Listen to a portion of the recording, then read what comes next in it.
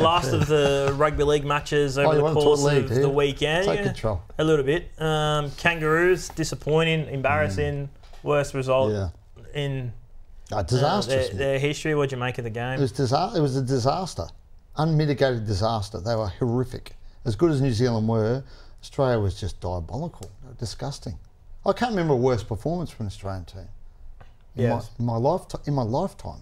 I've been alive for a long time. It's pretty bad. Can't remember one that's bad. It was pretty bad. We all like seeing international footy be close and upsets and stuff, but not to see the Kangaroos get pumped. In the space of a week too, given how much they dominated. I know the scoreline kind of flattered the Kangaroos the week beforehand, but it was night and day in the space of a week. So what does this mean for the Kangaroos? Mal's off contract. Yeah, but I think they're a long way down the track with giving him a new deal. So I don't think it'll affect Mal. There's some guys to come back into that team, obviously. Cam Murray didn't play. Nathan Cleary's a big one to come into that team. What did you make when Cam Murray came out of the side and they put Nicho Hynes on the bench? The use of Nicho Hynes just stunned me. Yeah, Again. Like, why would you take off Harry Grant and stick... It's easy in hindsight, right? And Mel's... I'm not questioning Mel because his record is impeccable. But why would you take off Harry Grant and put Nicho Hynes on the middle of the field? And as soon as he came on, he missed the tackle. Was it on Griffin Neame and they scored? Yes, yeah, Griffin Neame. Why the need to have Nicho Hynes on the bench when you've got Harry Grant? And that's because I think they got their squad selection wrong because, look, there wasn't a lot of edge players. We saw that with Cam Murray playing there, Ruben Cotter playing there. Neither of them played there for... And Ruben looked out of place. Well, neither of them played there at club footy, right? Yeah. So they had no other options in the middle there? They had options. Well, they had Flegler and Jake Trbojevic in the squad. Cam Murray put out on game day. Flegler was in the extended squad. They could have stuck Flegler on the bench. I would have picked Jake in the extended squad and had Jake on the bench instead of Nicho Hynes, but still doesn't solve the deficiencies, I guess, on the edge because they just didn't pick edge players. Liam Martin was the only recognised edge player in the whole squad. There aren't a lot around though, Mick. There's not a lot of options there, I don't think, as far as Australia's concerned in terms of edge players. I mean, who was at the World Cup last year? Well, Nanai was there. Angus he was Crichton. out injured, Nanai. Angus hasn't had a great year. No, of course, yeah. They're not going to be picked. So they were the two guys who were at the World Cup last year, along with Murray, right? So David Fafita injured. Dave Fafita was injured. So they didn't, and he may have played for Tonga anyway. So they didn't have a lot of options. So, I think Mel tried to do the best with what he had, but I thought Ruben, and I love Ruben Cotter as a player, I thought he really struggled in the final as well, just playing on the edge. They all struggle. Look, we're not going to blame the edges for them not winning, but I just... Well, the other one was Dylan Edwards on the wing. You're a Penrith man. What did you make of his performance? I had a very keen eye on Dill, but I didn't think he was the worst of them. I don't think they lost because of Dylan Edwards on the wing. I think, like we spoke about, it was all in the forwards.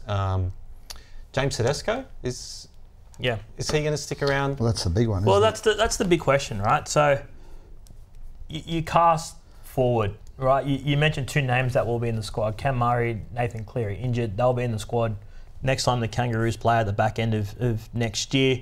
There is some suggestion that Cam Murray should even start at 13 ahead of Isaiah Yeo, right? Yep. But James Tedesco, the Australian captain. When's the next World Cup? Oh, it's not the 26, is it? Yeah, I think all bets are off with Teddy now. I thought Mal should have picked him in this series just because of what he did in the World Cup last year. But I think now, after that loss, all bets are off.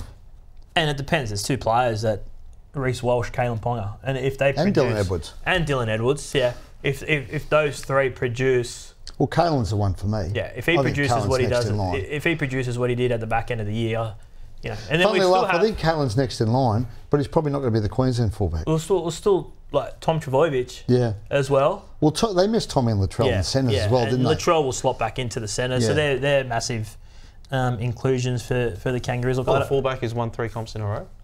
Yeah.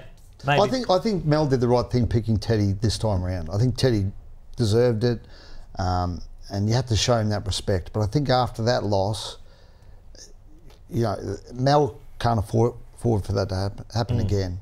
And there'll be a series at the end. They haven't announced it yet, have they?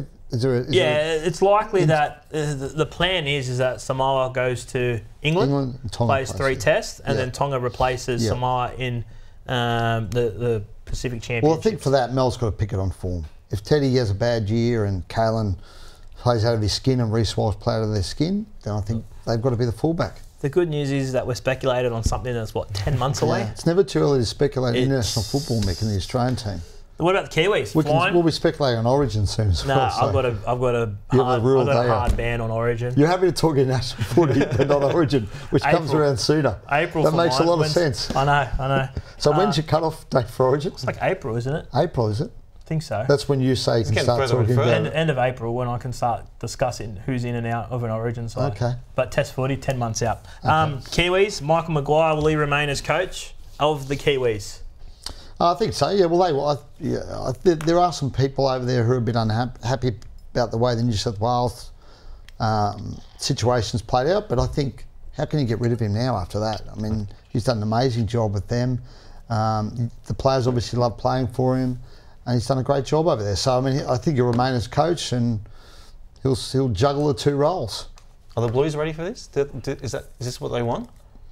Well, I don't think the Kiwis are particularly happy either. Speaking to some people over there in New Zealand, they're not.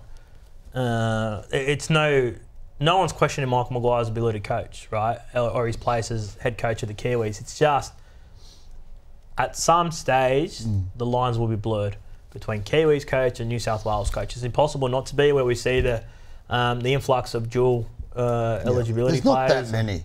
There was actually not that many that can play for both. Yes. I'm sure there's... At that level, at that elite level, there's not that many guys. No, but usually they get them when they're young, right?